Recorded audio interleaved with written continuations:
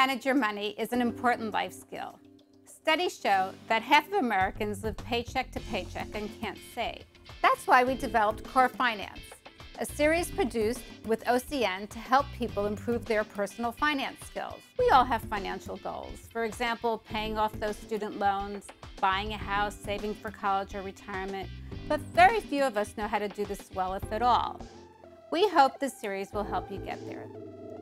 Here's a simple personal finance lesson we can start with. I'm sure you're all familiar with this story.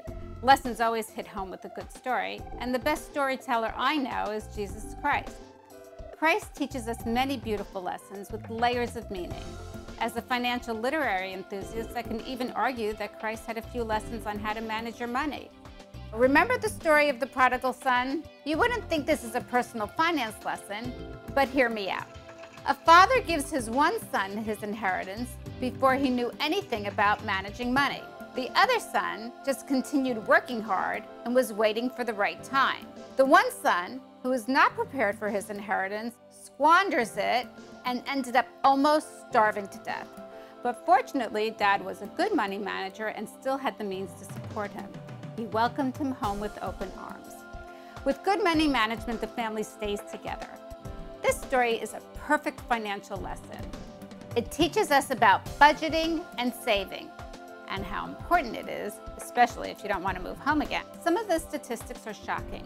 50% of Americans have less than 1 month's savings saved for a rainy day. Are cash cushions important? Of course. This is just one of the many pieces of advice you should know.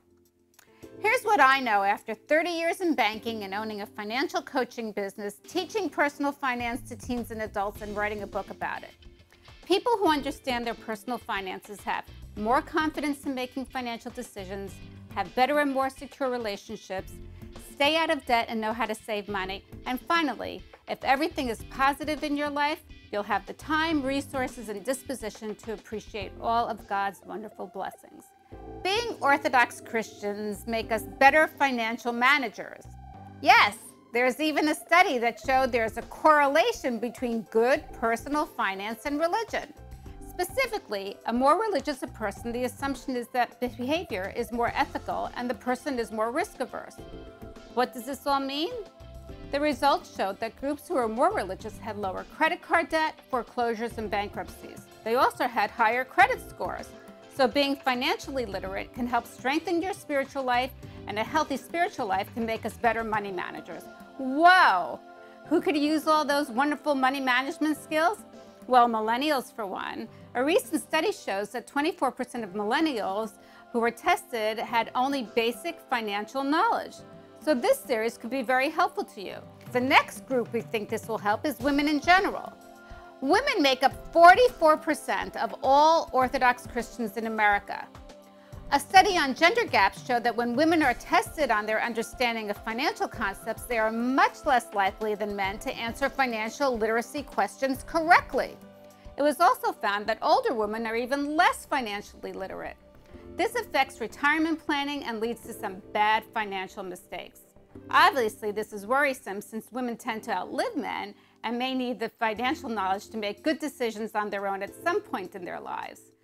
When parents with young children are financially literate and well-informed, they make better financial decisions. This has a positive effect on the well-being of their family, both in the short run and the long run. All this leads to reduced stress, increased financial security, and a happy family life.